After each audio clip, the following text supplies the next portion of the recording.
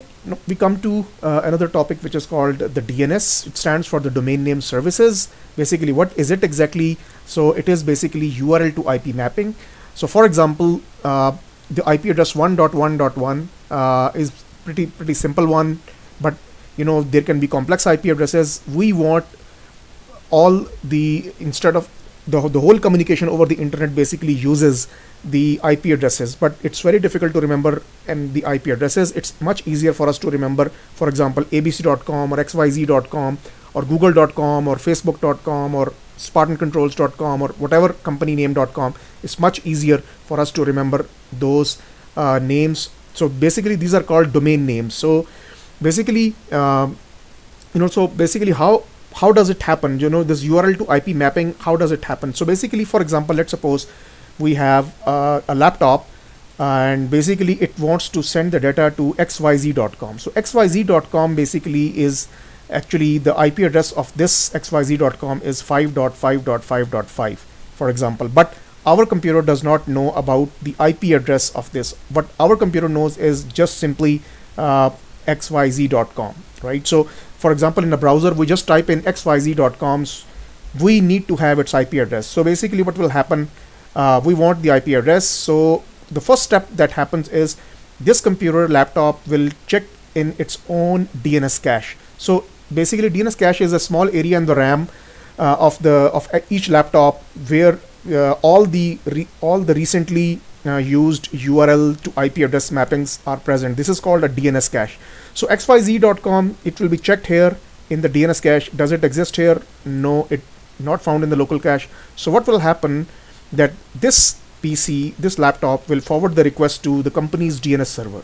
How does this computer know that what is my company's DNS server? In the TCP IP address settings, we would have mentioned the DNS server name into the TCP IP settings. So basically the request is forwarded to company DNS server asking what is basically xyz.com. So what will happen once the request comes into company DNS server, each DNS server has its own database. For example, abc.com is 1.1.1, pqr.com is 6.6.6, and just so on and so forth. So basically, is xyz.com listed in its database? No. So it's not found here. So what the company DNS server will do, it will forward the request to the ISP DNS. ISP in our case can be TELUS or Shaw or any big vendor which is providing the ISP services. Now once the request goes into the ISP DNS server, the ISP DNS server will check xyz.com in its own database, and if it is not found here, so the request will be forwarded to finally the root DNS server. These root DNS servers are very big servers in the world.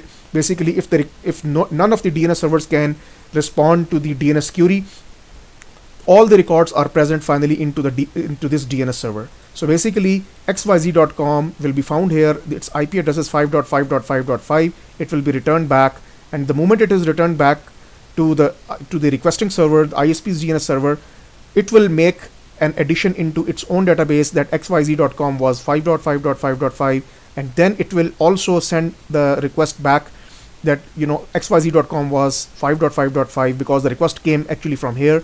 When request reaches here, this xyz.com is added into the local database of the company's DNS, and also it is the xyz.com IP address is forwarded to this laptop. So basically this is how all the subsequent DNS servers keep on updating their caches, and finally the PC's cache is updated. Now the laptop knows that the xyz.com is 5.5.5. It will instantly add this into its own local DNS cache 5.5.5. so that next time the laptop needs to go to xyz.com, it will simply look into the local DNS cache. It doesn't need to go to the whole lot of this process. It will just simply find it into a local DNS cache. And now, since this laptop has the IP address of this computer, it will simply initiate the communication and send its request to 5.5.5 to xyz.com. So this is how basically the whole DNS communication happens. In our case, we need to just mention our company's DNS server. In each company has its own DNS server configured. So basically, in our case, for example, it is 192.168.0.10. In any other company, this can be a different DNS server. So those DNS servers are configured automatically to contact to the ISP's DNS, and the ISP's DNS servers are configured to communicate to whatever the level of the DNS servers they have. So this is how basically the DNS is used.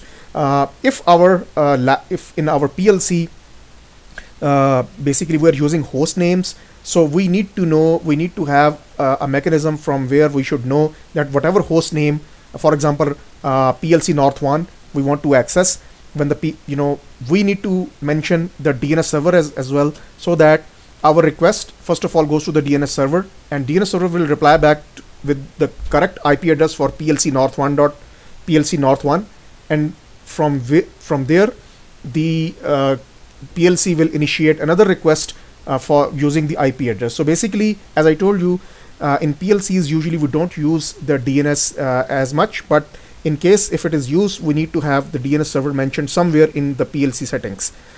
Right, so that is all about it, and if you have any questions, do let me know. Right, thank you very much.